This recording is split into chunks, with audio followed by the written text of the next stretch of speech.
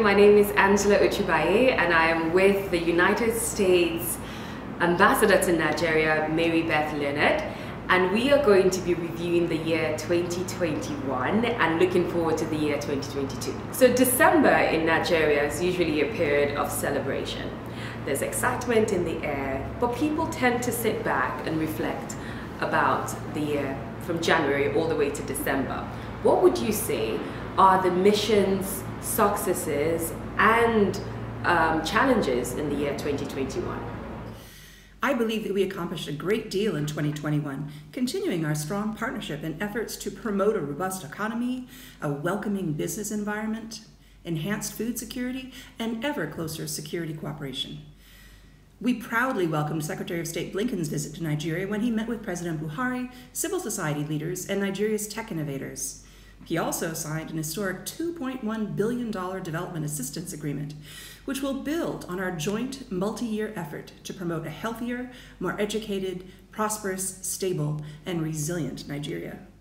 We also witnessed ever stronger people-to-people ties, evidenced by a continued record number of Nigerians attending US-based colleges and universities. Nigeria joined the ranks of the top 10 nations sending students to study in the United States this year. In recognition of the value that Nigerians attach to higher education, our consular sections at Lagos and Abuja prioritize student visas throughout the year, efforts which enabled students and scholars to pursue their academic dreams. When I look back on 2021, I will always cherish welcoming the Super Tucano crew and aircraft to my hometown of Worcester, Massachusetts, as the first 6 planes began their journey to Nigeria. Their arrival, together with their enhanced communications technology and associated training in the rule of law and human rights, will greatly contribute to a more secure Nigeria. Following President Biden's lead welcoming President Buhari and other world leaders as he hosted the Summit for Democracy, we partnered with the Nigerian Guild of Editors to reach across Nigeria to host town halls in support of freedom of the press and to amplify civil society's important voice.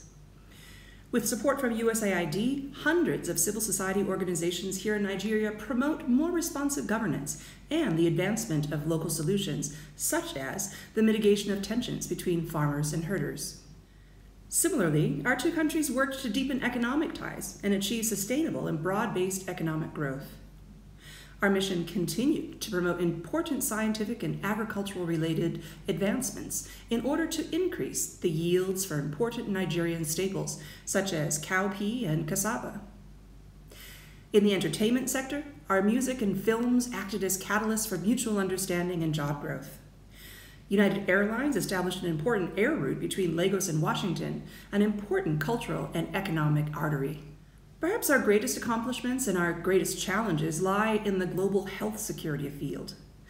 We celebrate with Nigeria as we get even closer to our goal of controlling the HIV/AIDS epidemic. Through the President's Emergency Plan for AIDS Relief, PEPFAR, the United States has invested over $6 billion towards this goal. In this past year alone, more than 1.6 million men, women, and children received HIV treatment in Nigeria. Over the years, more than 10 million people have received HIV counseling and testing services, not to mention the hundreds of healthcare workers and lab technicians who received training and mentorship necessary to attain these results. On the other hand, at the beginning of 21, we all hoped that we would see the end of the COVID-19 pandemic by this time. Instead, we continue to be locked in a battle with yet another variant that threatens both of our populations. At the U.S. mission, we are so proud to have dozens of our staff working side by side with our Nigerian counterparts to monitor and respond to the pandemic. The strength of our support is reflected in the over $130 million we have contributed towards the COVID-19 health response. We have donated over 36 million doses of COVID-19 vaccine to date, of which 18 million have been delivered to Nigeria, and the balance of 18 million will be shipped in the coming weeks. As the pandemic has shown us, in our interdependent world, no one is safe until everyone is safe. Through robust global dialogue and ingenuity, we will continue to build global health security in the new year together. There is no question that on a global scale, we were challenged in 2021, but here in Nigeria, I'm proud that our team rose to these challenges, made health and security a priority, and produced remarkable results.